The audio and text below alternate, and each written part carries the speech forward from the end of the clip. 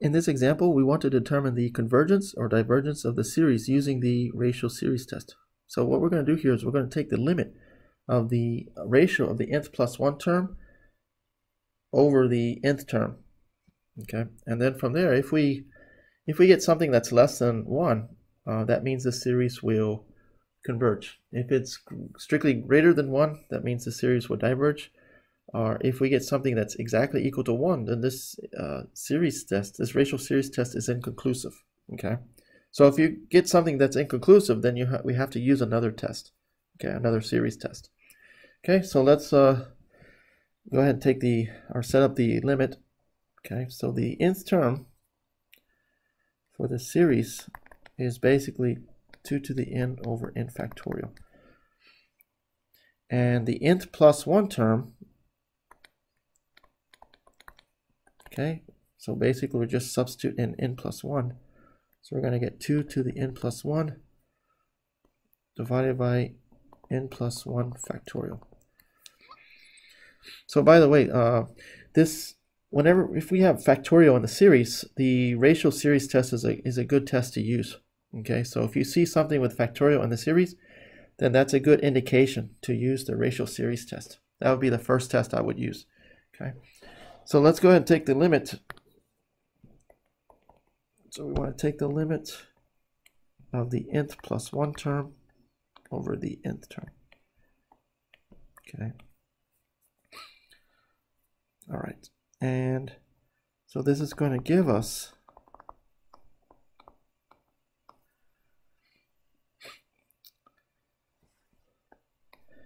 so we're going to have 2 to the n plus 1 divided by n plus 1 factorial. And since we're dividing by the nth term, I'm going to go ahead and just take the reciprocal of this, of the nth term. So that's going to give us n factorial over 2 to the n. Okay. So then from here, okay, since we don't have any, negative values involved, so we can just drop the absolute value. Okay.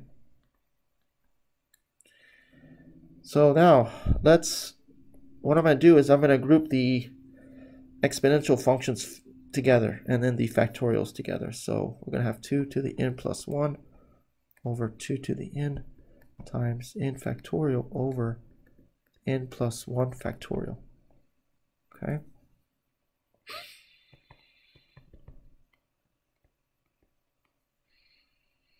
Okay, so then from here we're going to use some algebra to simplify this. Okay, so remember that if you have, let's say, b to, let's say, m to the power m plus n, this is the same as b to the m times b to the n. So we can use that property here. Okay, so this is 2 to the n plus 1 becomes 2 to the n times 2 divided by 2 to the n. Okay, and then for the factorial property, okay, let's look at that. Okay, so if we expand, okay, n factorial, okay, by definition it's going to be n times the next term minus 1, then n minus 2, and then all the way down to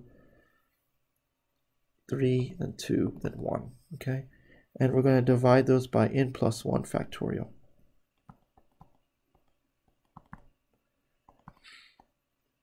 So that's going to start with n plus 1.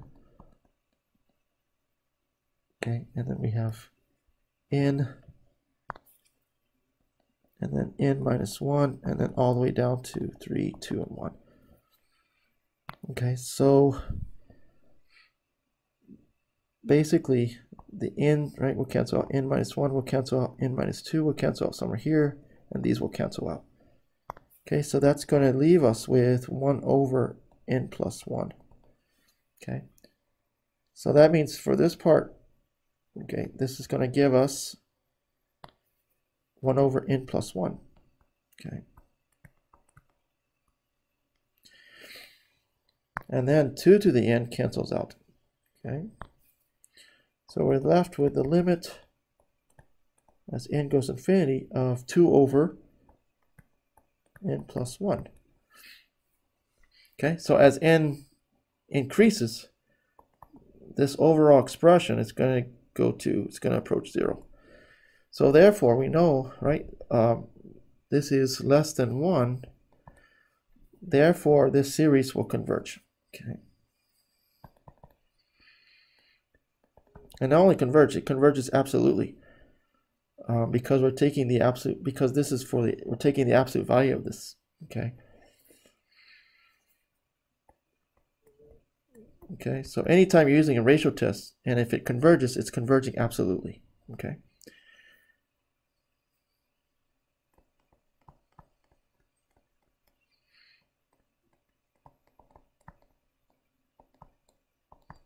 Okay, so that is our solution.